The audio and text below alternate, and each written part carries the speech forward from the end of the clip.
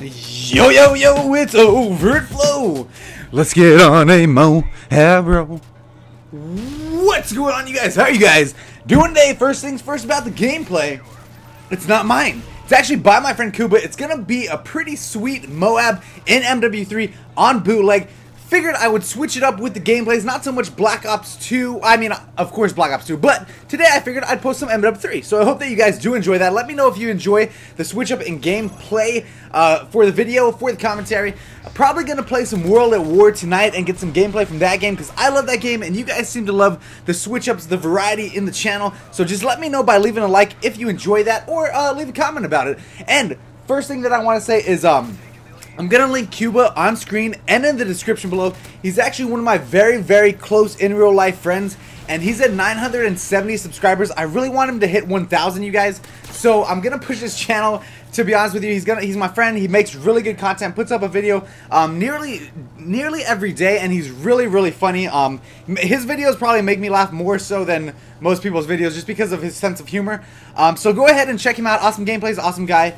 Get him up to 1,000 subs. And today I got a different kind of topic for you. It's not about Call of Duty, it's not about anything like that. It's about a time that I was almost horrendously murdered by a small reptile. Okay, what's up, flows? Don't you knows I love all you. Alright guys, if you guys did not know, hold on. Oh my god, it's so delicious.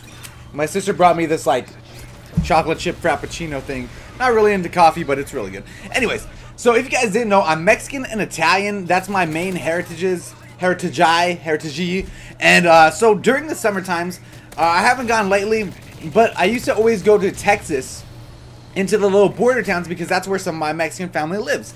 And we would go down there for like a month, 2 months, whatever, hang out down there, do some stuff. But anyways, one time when we went down there, we decided that it would be a tremendously fantastic idea to go tubing down a river. It was like, I think it's like a 8-hour, it's an 8-hour float. Like you get in a tube. Basically what happens, if you guys don't know what it is, you go to a river, alright, that's kind of a river, you know, it flows one specific way, and there's like a starting point and an ending point.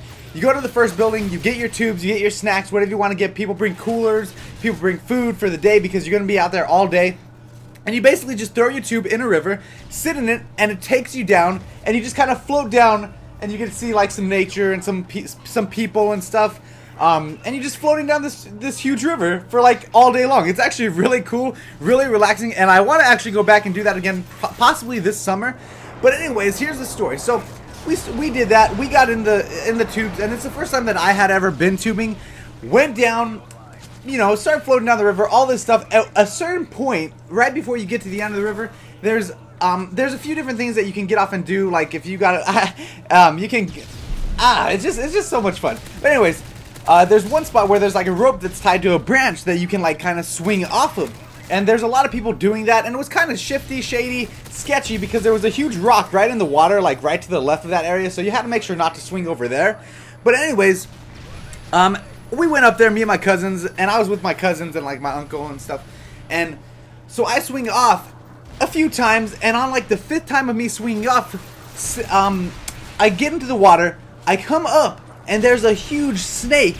The snake had to be like 3.5, 4 feet long, right in front of me, and it is a notorious water moccasin. If you guys don't know what they are, they're very poisonous and stuff. So I, personally, being a city boy, never really see snakes. I was like, holy crap. I had shoes on and everything, because you're supposed to wear shoes when you go tubing so you don't like cut your feet on the rocks and stuff.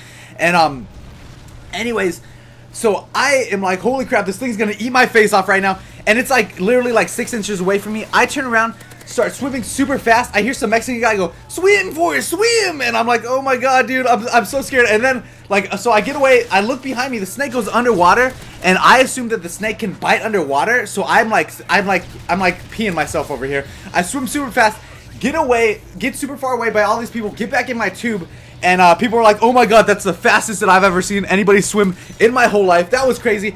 Only later did I find out that water moccasins cannot bite underwater. However, it was highly frightening, and everybody in the surrounding area was very scared, and they said that they rarely see snakes there, but apparently that snake wanted to eat me. Horrible, horrible story. Then later on in the day, I put my hand in my pocket and there was like a big crab spider thing that bit my hand. And overall, not my favorite time in my life. Anyways, figured it would be a funny story to tell you guys. Almost got killed by a snake, then I got bit by a crab thingy. So subscribe if you're new, 250 likes, love you very much, and I am over and out.